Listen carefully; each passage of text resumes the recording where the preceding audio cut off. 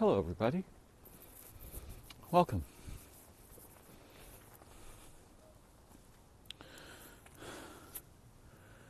I'm out on a walk in the night in San Francisco.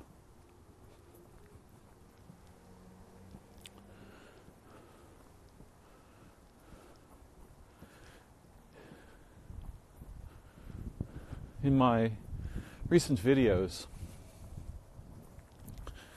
I've explored topics related to a polarity which I've established,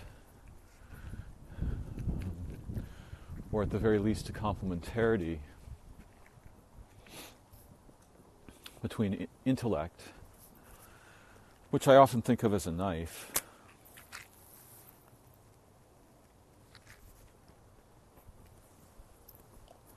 and insight, which I often think of as probably some kind of word or tool like this, but it doesn't come easily to mind. Healing, or perhaps annealing,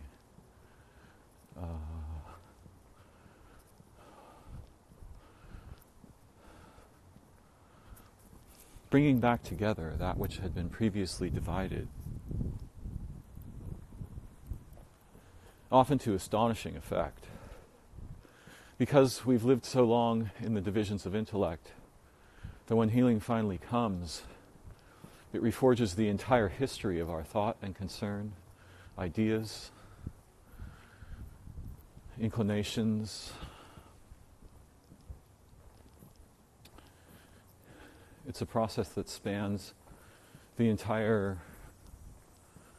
existence of our minds, and even a span beyond that, the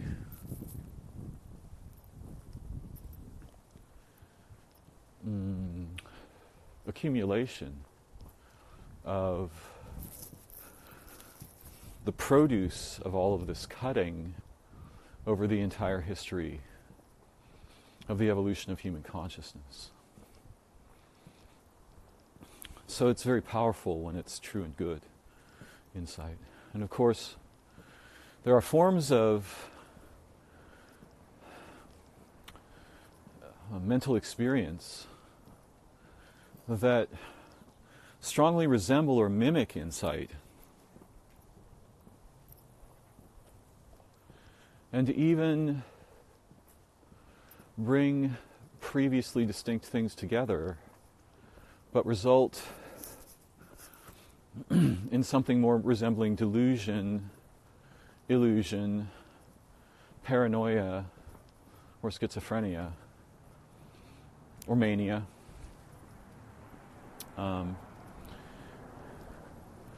And these are simple words to use, but the meanings underlying them,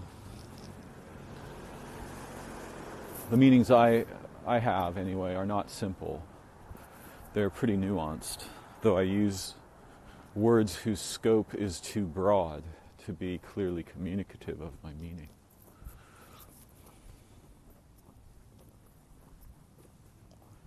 One of the great dangers of intellect is it often disposes in a cursory way with context and scope, so that someone I know, if they think, for example,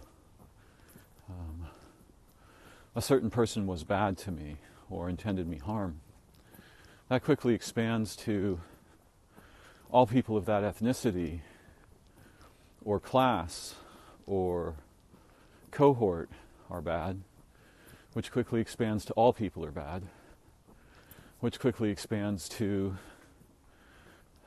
everything's bad, nature is bad, the earth is bad, the sun is bad, the universe is bad and evil and wrong, and so on.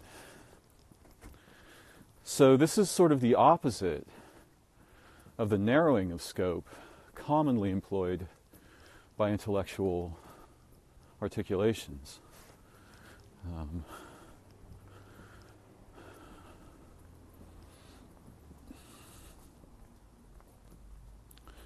It's a problem that's rooted deep in the logics of language and is particularly endemic to Aristotelian logic. And the law of the excluded middle, which isn't a law at all.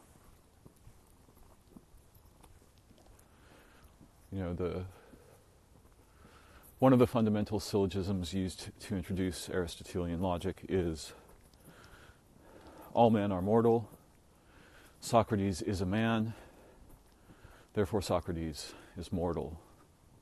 And you can see here the fingerprint of set theory. All men is a set. Since all instances of this set have the quality of being mortal, and Socrates is a member of this set, therefore we consider it proven that Socrates is mortal. And in language, this is relatively sensible. I use the word relatively because there are all myriad kinds of features and qualities and extensions and inhibitions that are ignored at the outset by such things. One of the most foundational of them is that we presume to know a quality of all instances of a set to which there can be no exception. And this is kind of a circular logic, right? Because if we begin by defining men as mortal, having this quality of being mortal, then it follows circularly that any instance of that set will have this quality. But what about the scope problem? What is the scope of our understanding of mortality? What is the scope of our understanding of what is meant by men? And particularly and most importantly, what is the scope of words like are and is? All men are mortal. Socrates is a man.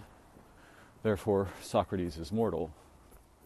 Again, in language, the structure fits together nicely. No conflicts immediately emerge to our thought if we're thinking in common ways. And so it seems trustworthy. But what we don't know about Socrates in this language is the scope of his necessary inclusion in the class of men. Is that scope perfect and complete?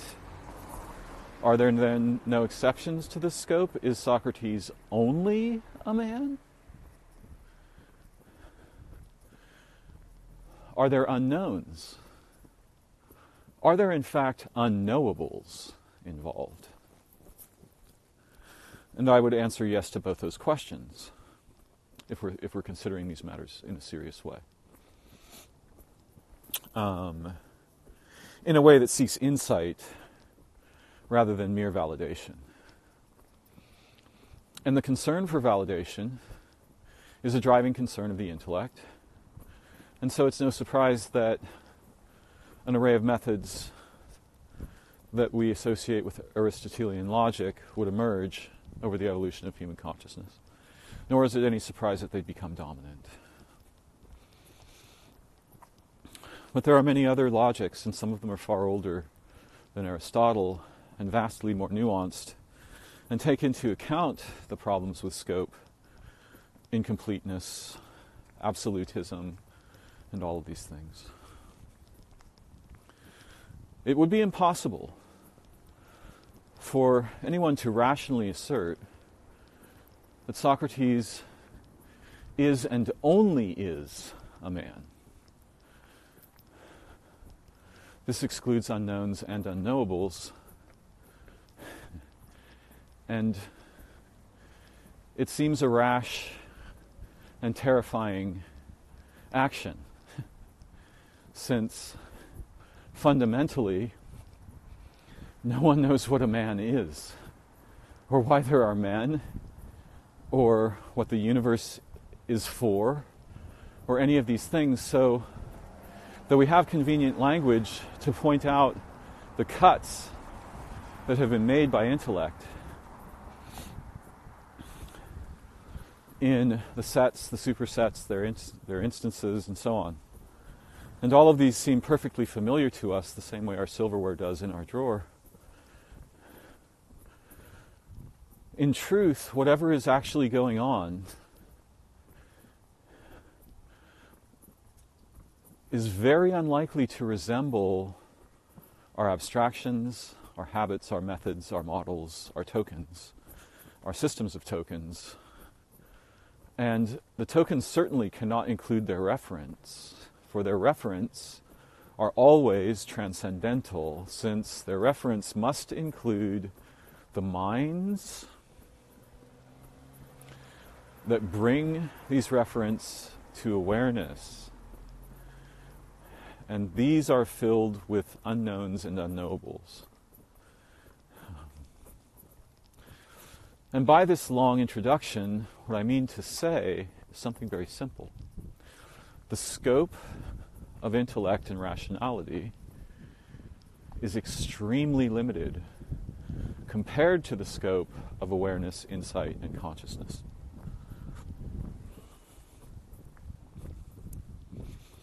What I refer to as intellect is an array of habits, linguistic behaviors, speech acts, communications acts, and so on.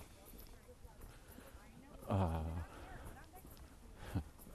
going to pause for a little bit as I pass some people on the street.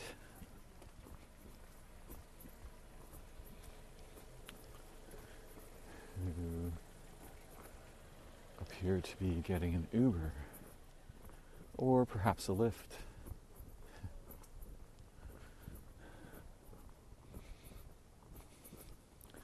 This is one of my favorite places on the street because there are beautiful sage plants here and their scent. Their fragrance is exquisite.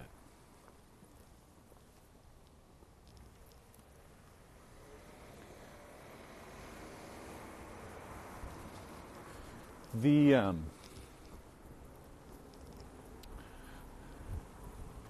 nature of intellect is related to an aspect of human consciousness that is rarely discussed in depth, but is immediately apparent in a variety of everyday activities and situations, such as driving a car, going to the grocery store, going to the bank, going to church, meeting a police officer, reading an author, watching a television show, and so on. There's an underlying sense in human consciousness that's usually invisible to us, but can be made apparent under certain unique circumstances, or sometimes just by introducing the idea of it, which I'm hoping to do here. And that's the sense of authorization. The checker at the checkout stand is authorized to take our money, therefore we expect them to take our money. The traffic signal is authorized to direct our stopping and starting behavior, therefore we expect it to direct our stopping and starting behavior. The doctor is authorized to treat us, therefore we expect the doctor to treat us. And all these things involve something that resembles trance. I'm going to call it authorization trance. And along with authorization, we have a second feature called sequencing. What have you just been exposed to? What were you exposed to along the last route that either your mind or your body or both took over the past minute, 3 minutes, 5 minutes, 10 minutes? If we pay careful attention to these things, we will see that our attention is often directed, narrowed, inhibited, or sometimes liberated by sequencing. And sequencing is an important part of inducing hypnosis or trance. These two features, authorization trance and sequencing trance, are fundamental to the experiences of most modern humans, especially in contexts like cities or the internet. It's not my goal to lecture on them now, though I want to introduce them, because the intellect is seeking something that deeply resembles authorization, and this is the idea of proof. Once something is positively proven or negatively disproven, then from then on, everything we consider will be subject to these proofs or disproofs and so on. And their limitations will be imposed on our thought, awareness, consciousness, expectation, desire, and so on in profoundly complex, deep ways. Intellect in general, and I'm using the term very abstractly, which is a bit unfortunate in that ordinarily I resist such gambits, but in this case I'm going to go ahead.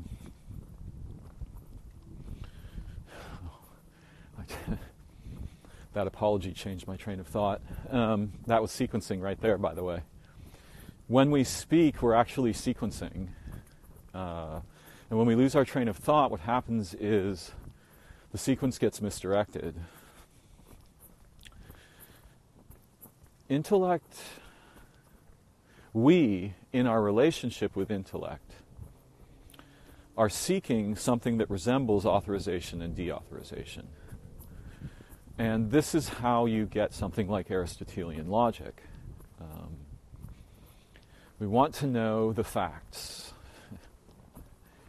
The problem with the facts is that the facts will depend on how we make the cuts in the manifold of identity, character, purpose, qualities, from everything to something.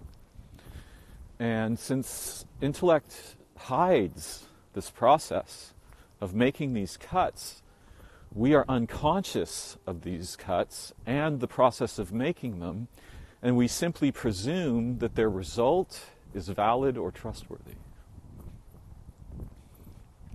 That is delusion. That's a very good definition of delusion. Having made a variety of moves of which we are unconscious, we then presume that the outcome of these moves is veritable. And you can see this everywhere in common human thought, maps of identity, qualities, value, and so on.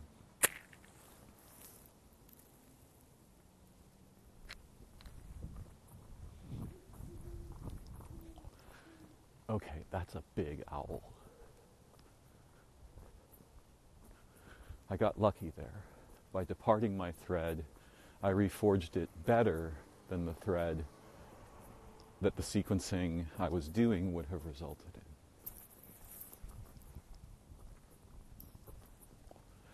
And this is the power of insight.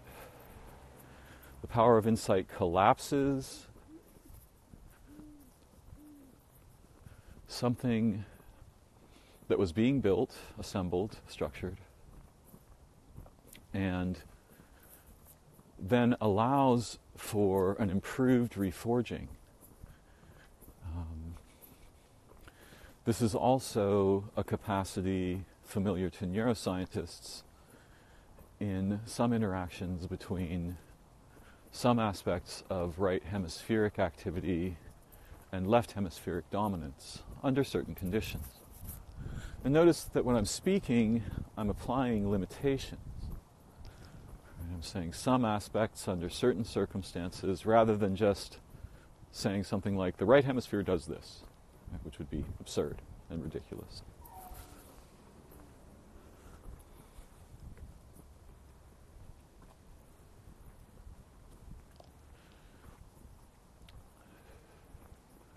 These are inclinations of the hemispheres. So intellect seeks a sort of dominant, unassailable position, which it often may present as factual. Yet there's a fundamental problem here that the right hemisphere, when, how shall I put this? That certain aspects of right hemispheric function are aware of and very suspicious about and will tend to try to ameliorate. And it's the problem I began with earlier. If we don't know what minds are, or what they're doing, or why there are minds, or why there's consciousness or awareness or sentience or any of these things, then we're missing something fundamental about their products, particularly if their products are the result of the inaction of a tool-like aspect that has very narrow scope, but palpable utility. That's the problem. Rather, that's a problem. So what I had intended to talk about tonight was this utility of the intellect. And whenever I'm speaking, I'm nearly always weaving into the topic a meta-topic that I'm fascinated by, which is the evolution of human consciousness over generations of humans from whatever we might consider to have been the first ones, presuming that the sequence of linear history, as we are taught to think about it, is the right way to think about things, and I don't presume that. I do it because we're familiar with it, and it would be very confusing to introduce methods that would give us other options, that would draw into question the authorization or validity dominance of the idea of linear history. There's a perspective from which linear history is very useful, informative, and utilitarian, but there are many perspectives from which it's the most dangerous thing to do. Why would it be dangerous? Well, because it's fundamentally wrong. It's more wrong than it is correct, is the problem. And the same is true with the limitations of scope usually imposed by the intellect on our considerations of superclass, class, set, instance, and so on. The reason it's more wrong is we've excluded the unknowns and the unknowables, and then have believed that exclusion to the ending in the result of a kind of certainty that is at best unjustified and at worst catastrophic.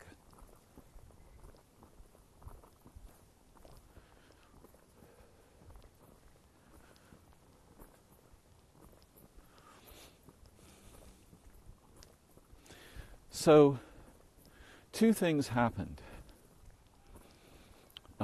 during the origins of the consciousness that we are now largely subject to, though we have some liberty within the field. And the first was the capacity to remember things. And this is a bit like animals caching food in an environment and then later recalling where they have cached the food. Many animals, and I think I should just say organisms, have astonishing capacities and modes and forms and methods of employing memory that are very different from ours. Our representational cognition is hugely expensive. It's like a city where all the machines are always on. And every time they iterate a function, they require more energy the next time to iterate that same function. Representational cognition has a reasonable scope of application, but is incredibly narrow and dangerous in its results. And one of those results is machines.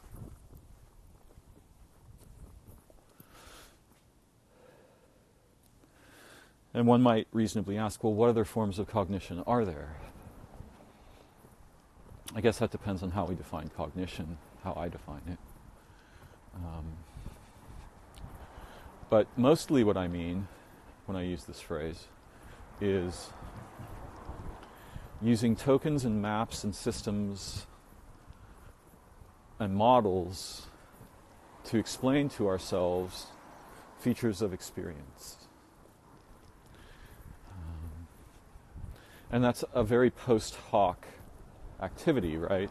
It's as if, and some people have argued for this in various aspects of neuroscience, that we have experience and then the intellect, coupled with representational cognition, arises and presents explanations and causal relationships and so on to explain, which literally means to flatten the experience into something that our thinking mind, which I guess is what I mean by intellect, can grasp. And it's very graspy. It wants a grasp on things. And the things that it grasps are its own produce. So you can see how this becomes quickly self-validating, even when it's overtly invalid.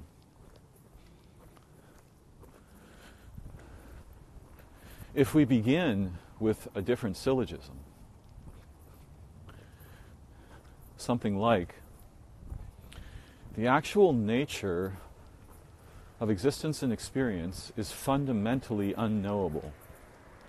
If we start there, rather than with the idea that we can capture it in tokens and maps and models and explanations and so on, now we have some liberty.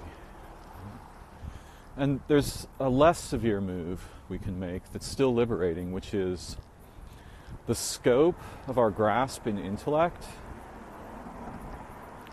is so limited that we should place precedence on all that lies outside it. That should be the most important thing to maintain awareness of, while we play in the little Lego structured playground of knowledge and nomenclature and so on, names. To return to the animals and the organisms and their memory, if I feed a blue jay a peanut one time, that blue jay will remember so much about that experience that it will recognize me probably for the rest of its life. Surely, though you and I have been fed food by humans, we do not recognize them for the rest of our lives. None of us, well, not none. See, here's the completeness of intellect, right? Unless we have an eidetic memory, a photographic memory, we will not remember most of the people who served us food throughout our lives. But a blue jay, with a much shorter lifespan than ours, and a different relationship with time and identity, has an incredible memory. Corvids in clinical studies have demonstrated the ability to remember thousands of caching locations and to find them again even when they are buried by snow and the landmarks that were present when the food was cached are missing or occluded. So the reason I present this is, or my purpose in presenting it, is that formal representational memory depends upon the caching and retrieval of tokens, words, names, maps of identity, relation, location, timing, all these things. And before our species became formally representational cognitives, we learned to cache probably first something resembling music, and later chopped up music, which we can think of as language. And as that process proceeded, the chops became more severe, more expensive in terms of what they did away with and excluded or failed to actively include. And so our relationship with language and knowledge underwent something resembling lossy compression in digital media. And science and technology have radically accelerated that process and continually invent new dimensions to lose access to in our awareness and thought, consciousness, behavior, relationships, and activities.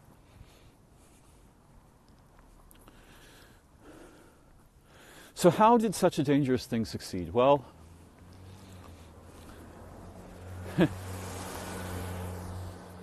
it succeeded in part because of its great pragmatic usefulness in a very narrow range of behavior.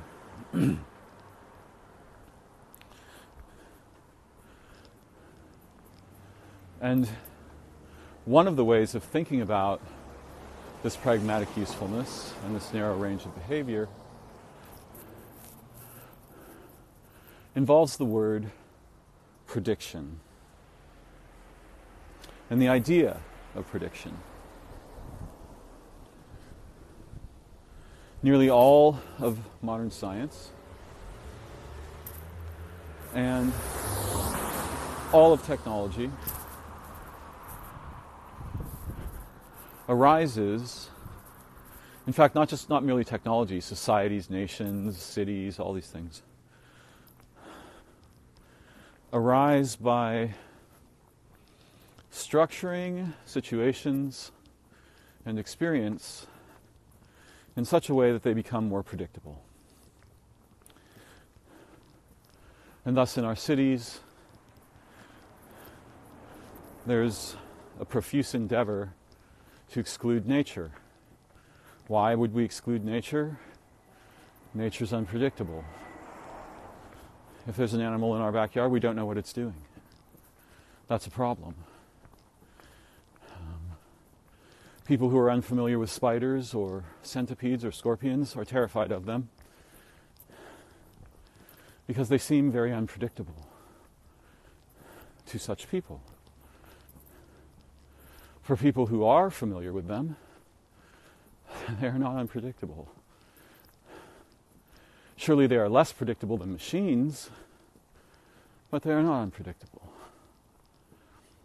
So, I'm going to be climbing a steep hill here, so you're going to hear some huffing and puffing.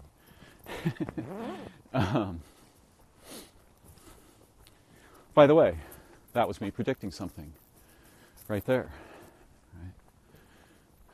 Knowing that I will climb a steep hill, I realize that my breathing is going to change, and that will be audible to my listeners. So the capacity to be able to predict things set up a series of terrifying sequelae, or consequences, not just in human development, but particularly in the evolution of our minds over many thousands of generations of humans, or perhaps hundreds of thousands, millions, billions of human lifetimes.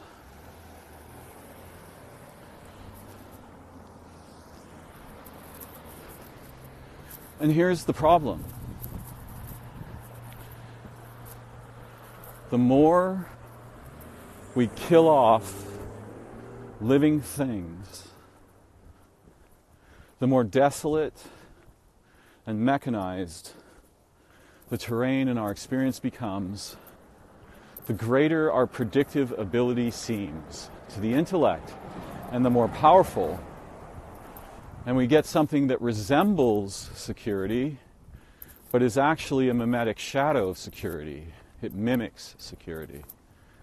For everyone knows that a completely secure life spent in a box is an agony. there's no experience in there. And there's no novelty.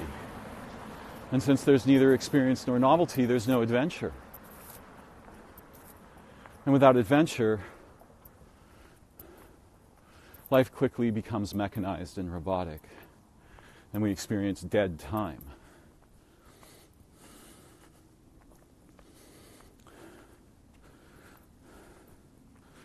I was looking at an image that I made some years ago the other night, and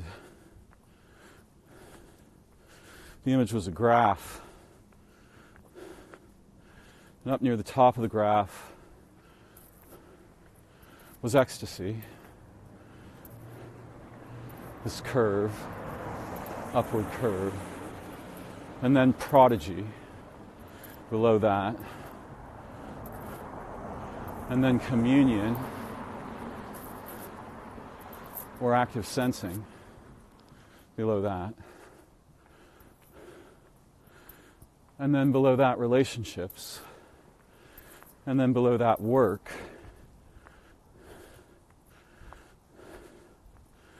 and then below that were prison-like states where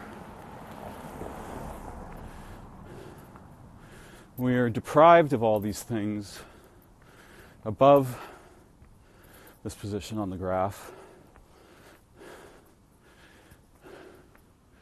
and are given instead representations of them. Money as the representation of value shows as the representation of meaningful roles, adventures, and so on.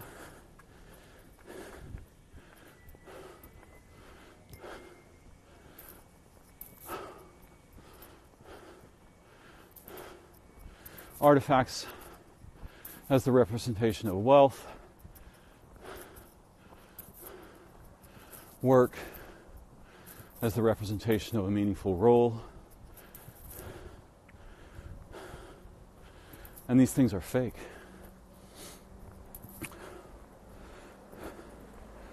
And as we travel down this graph from the top toward the bottom,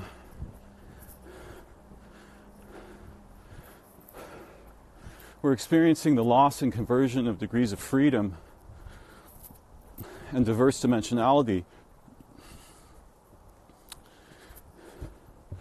in our conscious and creative experience. These things are being auctioned off permanently. And we find ourselves trapped in the kind of circus that Pinocchio was enslaved by in the story. Something we could call a Potemkin village, which is a prison slavery environment dressed up as a community. Now, obviously, the people in the lower classes will be aware of and experience much more directly the repercussions of this problem, whereas the people in the wealthier classes, as they rise in wealth, will have some degree of prophylactic protection from the more severe consequences. Nonetheless, even the wealthy people are trapped in the Potemkin village.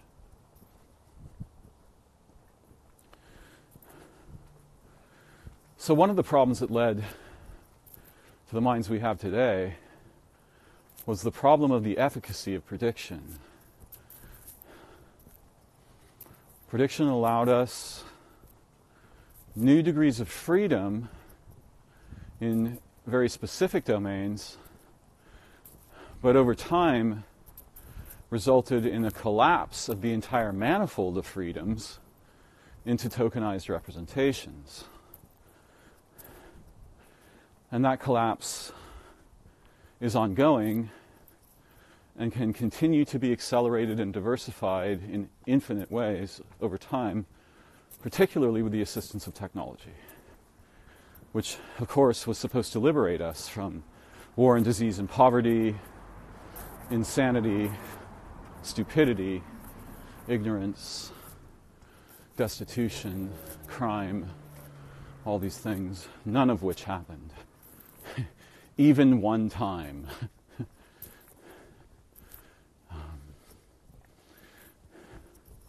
With every new development came new costs that we were unprepared to predict or evaluate properly or evaluate effectively.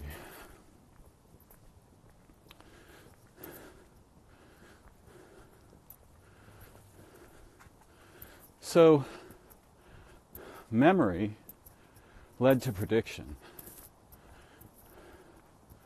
And prediction led to the capacity to limit or eliminate living novelty and its multidimensional nature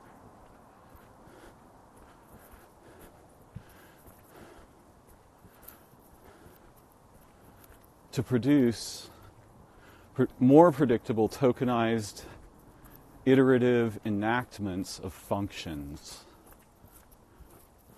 And you can see the desire here for utilitarianism. You can also see the desire for authorization.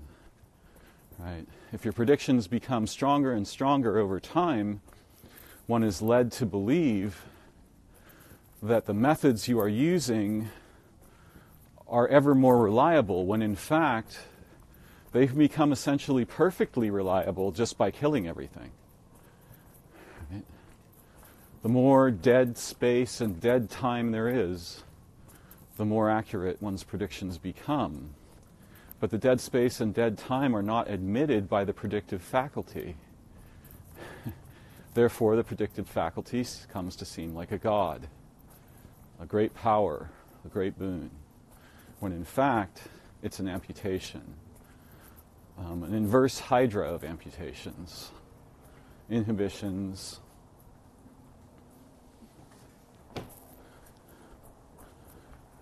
losses of potential role, activity, creativity, relationship, identity, consciousness, awareness, insight, and so on. All of these things collapse into shadows.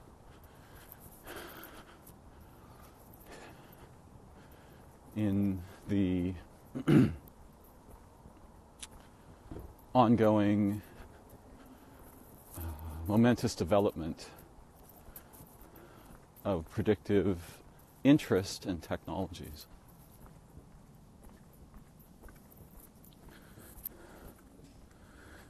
So my goal here was to demonstrate or shed some light on part of how we got here.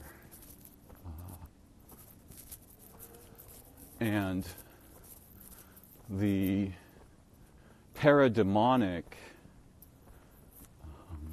aspects of intellect in their endless hunger for proofs, facts, authorizations, inassailable proclamations, and so on.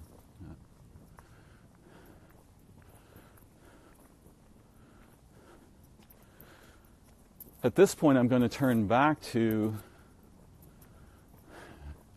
the insight that most of what is going on is unknowable and unapproachable by intellect.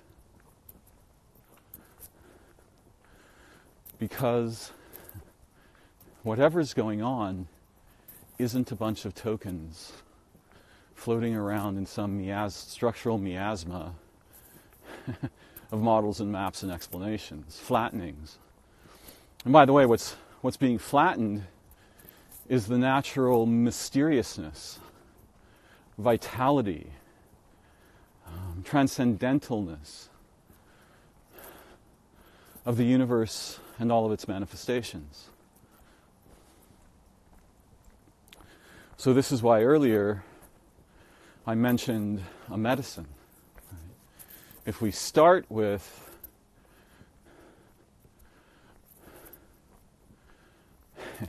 The awareness that language is a toy, a game we can play, and we must play the game rather than being played by the game.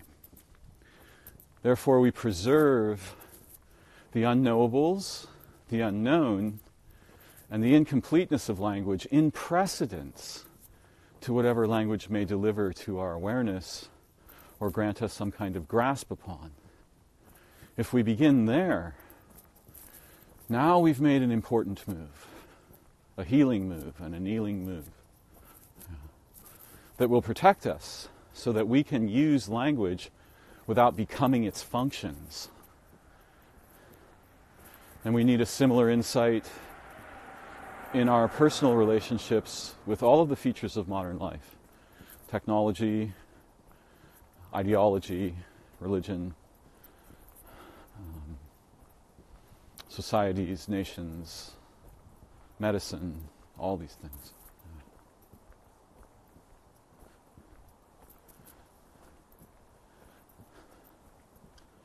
Prediction, the scope of prediction is much narrower than it appears because it tends to focus on what it succeeds at. It does not count the stuff it doesn't succeed at. So it appears to its own, in its own reflection of itself, it appears almost omnipotent. Yet its actual scope is extremely narrow compared to what's available to us as beings, as organisms, as animals, as humans, and as unknowns. For none of those words or concepts captures our nature.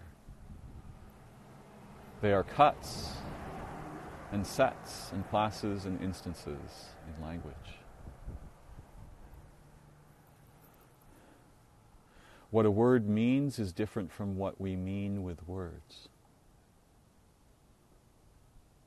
And if we are wise, we will realize that words don't have meanings. Humans use words to mean things when they're awake to these possibilities.